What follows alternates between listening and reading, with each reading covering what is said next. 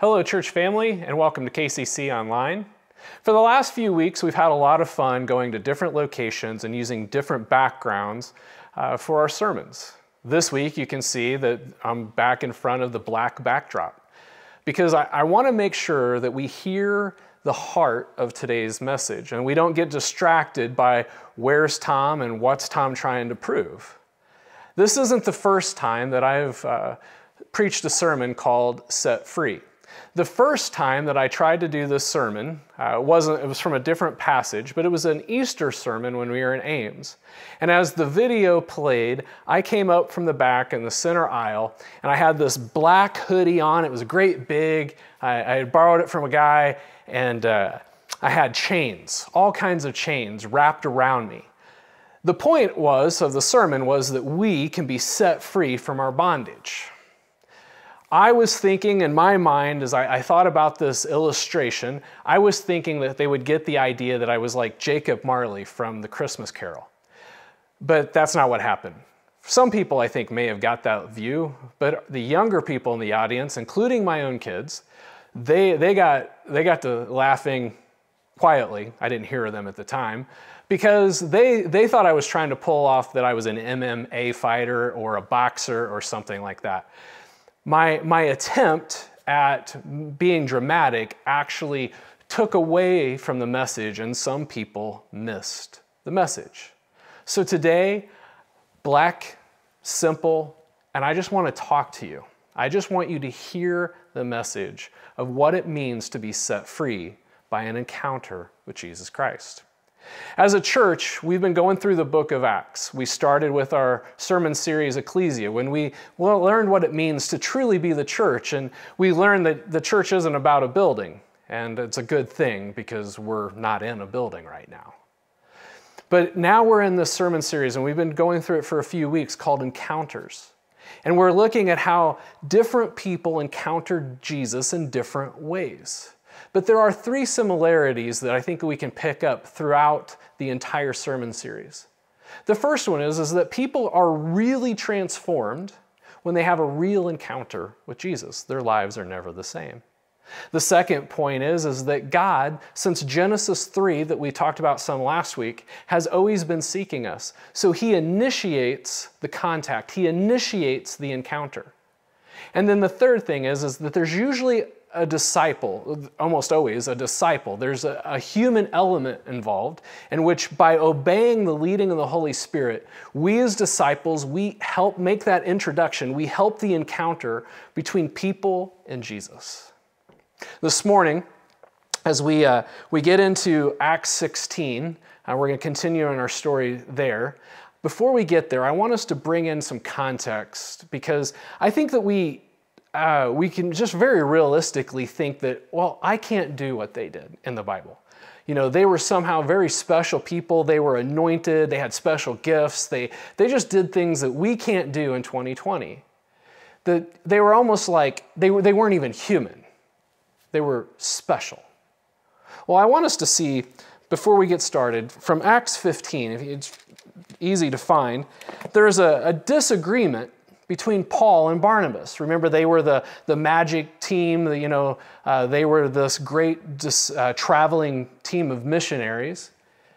And yet, here we pick it up in verse 38. It says, "Sometime later, Paul said to Barnabas, 'Let us go back and visit the believers in all the towns where we preach the word of the Lord and see how they are doing.'" Wow, shepherding.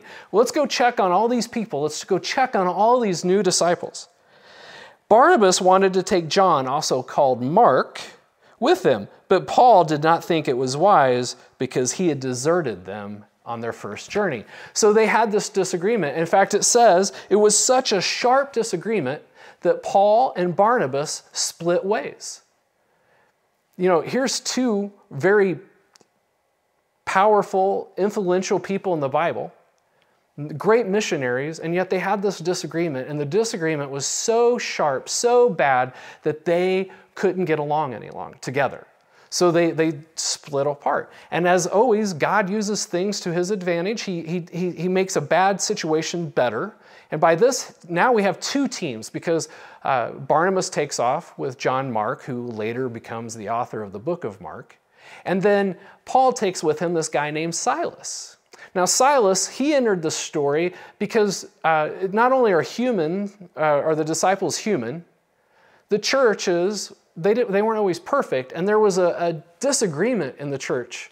And so they had this big council, and when it was time to report back and go tell the people, they sent Paul and Barnabas, but they also sent some people from Jerusalem, and one of them was Silas, because they didn't want Paul and Barnabas to be the only ones to deliver the message. Because honestly, wouldn't we be suspect? Well, yeah, you're giving us this message because that's the message you wanted. But they brought along these other people, and one of them was this guy named Silas. We really don't know much more about him, other than obviously him and Paul got along well, and he was willing to go with Paul on his second missionary journey. Now, with all of that as context, and we see the humanity of these disciples, that, you know what, there's just times when they didn't get along either, that there was a problem, we can get into our story in Acts 16. Well, we're going to pick up the story starting with verse 16. And it says, once when we're still in Philippi. Last week we did Lydia. We saw her conversion story, and now we just pick up the very next thing. And some time has passed, and we know this because at the end of this story, we know that Paul and Silas, they go to the house of Lydia, and that's where the believers were. So there was a church had started. All right, now, going back to, once when we were going to the place of prayer, we were met by a female slave who had a spirit by which she predicted the future. She earned a great deal of money for her owners by fortune telling. She followed Paul and the rest of us, shouting, "These men are servants of the Most High God, who are telling you the way to be saved." Since she kept this up for many days, finally Paul became so annoyed that he turned around and said to the spirit, "In the name of Jesus Christ, I command you to come out of her." At that moment, the spirit left her. When her owners realized that their hope of making money was gone, they seized Paul and Silas and dragged them into the marketplace to face the authorities. They brought them before the leaders and said, "These men are Jews, and they are throwing our city into an uproar by advocating customs unlawful for the Romans to accept or practice."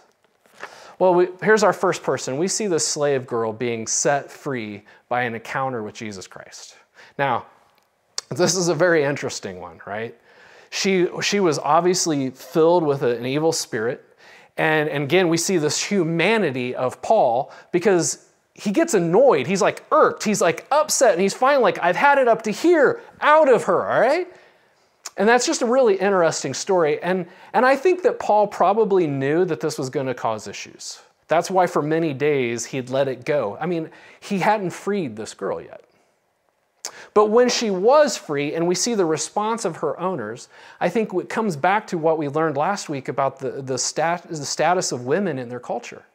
This slave girl was seen as profit, and she was seen as property. She wasn't seen as a person. Her owners would rather her be filled by a demon than be set free. And that's sad. So, but Paul, we see his humanity, we see the situation. But what I want us to pull out of this is that we are not property. We are sons and daughters of the King of Kings. We are princes and princesses of the King. We shouldn't allow anyone to step on us, to use us. And this girl, she was being used. And so when we are set free by Jesus, when we have this encounter with Jesus, we then become royalty. And we have amazing value. And so don't ever, ever let anyone look down on you or talk bad about you or your faith, because you are a son of the King. You are a daughter of the King. And we have this we're amazingly loved, and we have this incredible value. You are valuable. You are worthy. As we continue, we see that the crowd joined in on the attack against Paul and Silas, and the leaders ordered that they be stripped and beaten with rods. After they had been severely flogged, they were thrown into prison, and the jailer was commanded to guard them carefully. When he received these orders, he put them in the inner cell and fastened their feet in the stocks. About midnight, Paul and Silas were praying and singing hymns to God, and the other prisoners were listening to them. Suddenly there was such a violent earthquake that the foundation of the prison were shaken. At once, all the prison doors flew open and everyone's chains came loose. The jailer woke up, and when he saw the prison doors open, he drew his sword and was about to kill himself because he thought the prisoners had escaped. But Paul shouted, "Don't harm yourself. We are here." So here we see this group of prisoners are set free. And it causes some issues. This is a very dramatic moment. But please understand what has just taken place. Paul and Silas had been publicly beaten. They were stripped. They would have been stripped naked. They were chained in an inner cell. They would have been bloody, and it's at midnight. And how are they responding to their circumstances? With prayer and praise. They're singing hymns.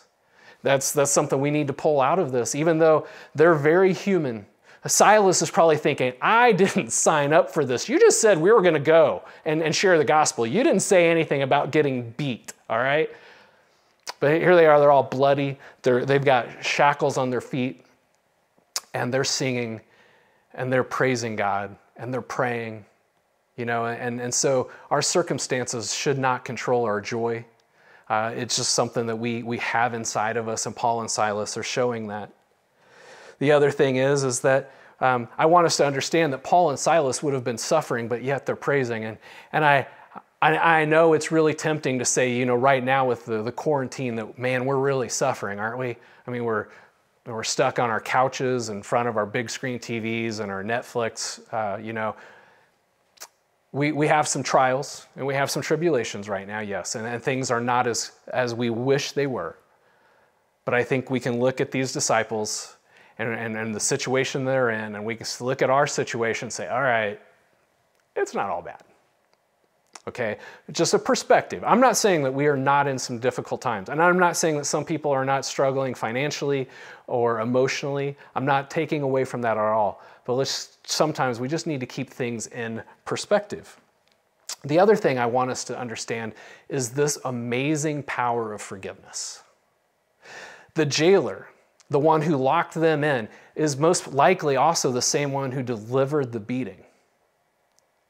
And if Paul had this hardened heart that many of us have today, knowing that the jailer is getting ready to commit suicide, we would have let it happen. Just out of vengeance, we would have let it happen. Show him, not Paul. Paul's way more concerned about the salvation of that jailer than he is his own suffering. And we see this amazing forgiveness. And we've all sinned. We've all done things that are horrible. But we've been forgiven. Jesus has forgiven us. And we need to take that grace that we've received and we need to pass it along to others. There are probably relationships, people that you are holding grudges against. Maybe it's an ex-spouse, maybe it's problems you had with your parents, maybe it's a former employer, maybe it's even with the church. And there are just some things there are times that we need to forgive. Now, I also want to make sure that you understand that I'm not saying forget. There are times, there are people that we've had in our lives, there are situations that we've been in, that it is not wise in any stretch of the imagination to re-enter into those relationships without some wisdom and without some boundaries. But that doesn't mean that we don't forgive them. We are called and commanded we are to forgive. And let me just say that when we don't forgive and this bitterness and this anger wells up inside of us, it is only hurting us. It's not them. In fact, oftentimes they don't even know. They're not even thinking about us. And here we are, we're so angry and we're upset and we're stressed. And the person that we push that all on, they don't even care. So please take from this. I mean, Paul and Silas had just been beaten by this guy, and yet they were willing to forgive. So please find the strength to be set free by the power of forgiveness. We pick it up again in verse 29. The jailer called for lights, rushed in, and fell trembling before Paul and Silas. He then brought them out and asked, "Sirs, what must I do to be saved?" They replied, "Believe in the Lord Jesus, and you will be saved, you and your household." Then they spoke the word of the Lord to him and to all the others in his house. At that hour of the night, the jailer took them, washed their wounds, then immediately he and his household were baptized. The jailer brought them into his house, set a meal before them. He was filled with joy because he had come to believe in God, he and his whole household. The jailer has been set free. And it's a dramatic one, right? I mean, that's one of those amazing 180 stories. And I want you to understand that he didn't come in to them and necessarily say exactly those words in terms of like, how may I be saved? The word saved, and if we go back through Scripture, we can see it in different ways. It means delivered. It kind of means healed. How can I be healed? And in fact, in this situation, I think it says, how can I get out of this mess? How can you help me get out of this mess that I am in? And Paul says, yeah, I've got your answer. And see, we may not have people come and say, how can you help lead me to Jesus? That's not what they're going to say. They're going to come and they're going to say, hey, I'm in this horrible mess. My life is a mess. My life is a wreck. I am broken. And you can help. If you listen to them and what they're saying, you can help them with the encounter with Jesus.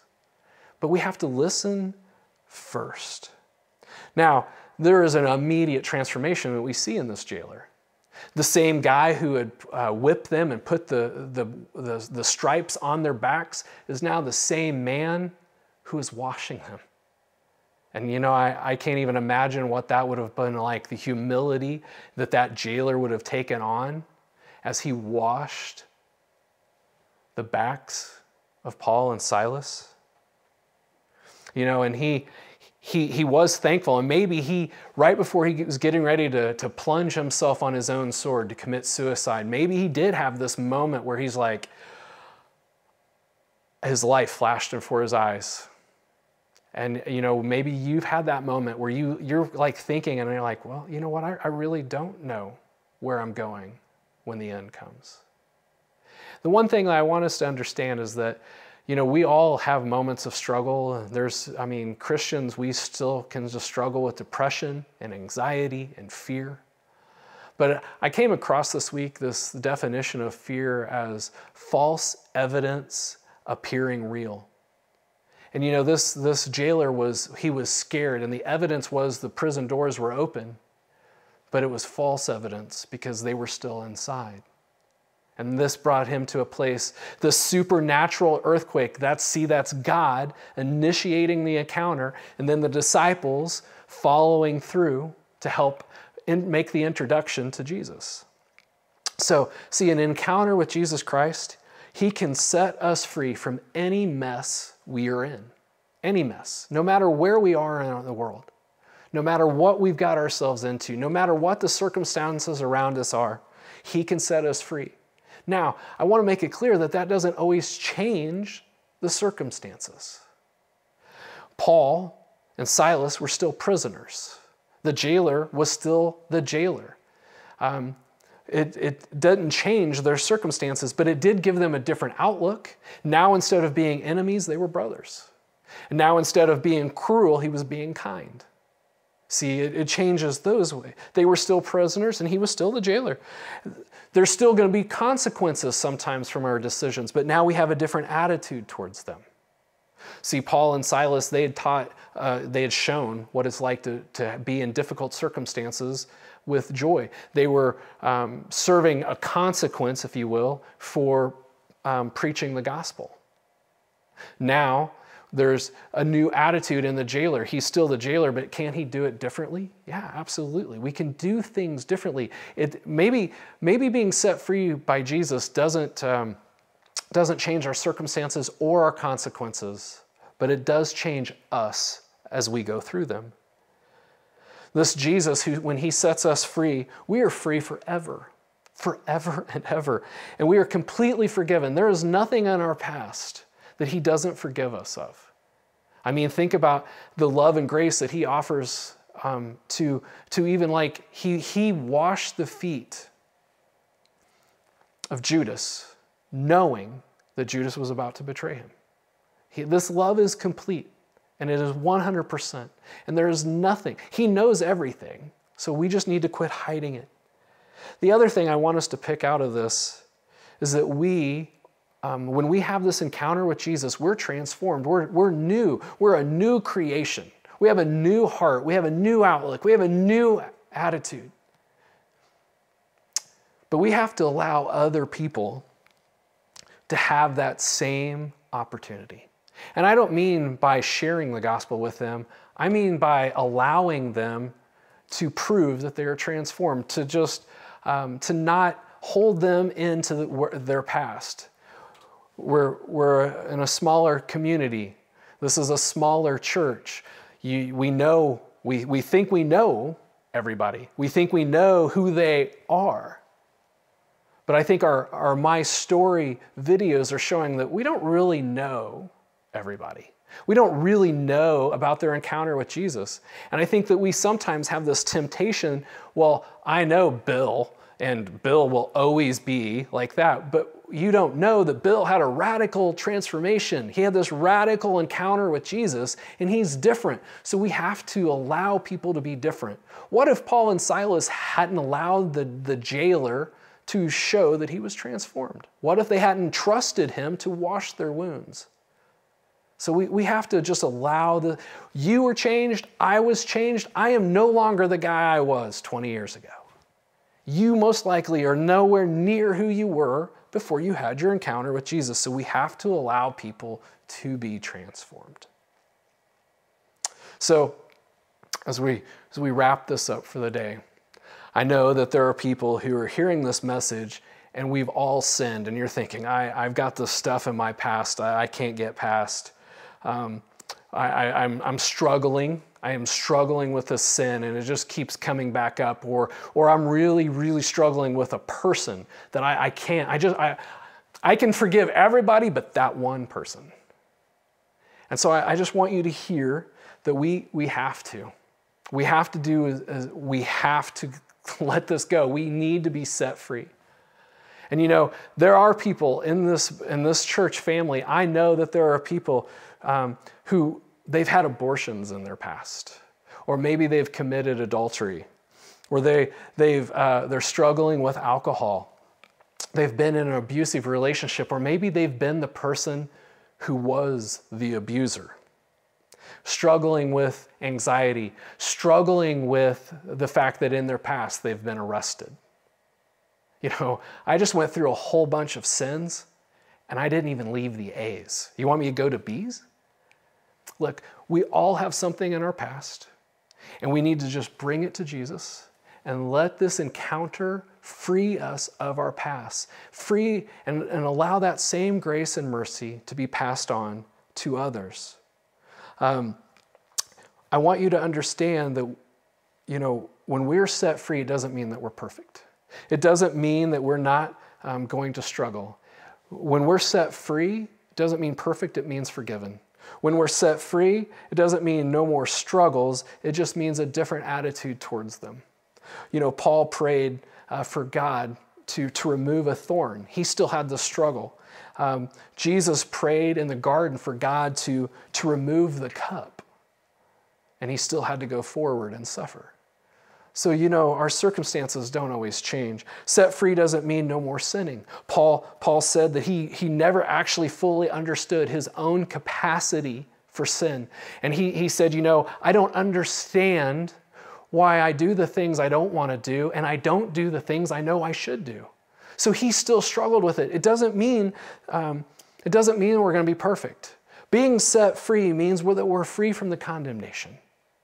It means that we are free from guilt and that we are free from the shame because we are fully forgiven. We are fully and deeply loved.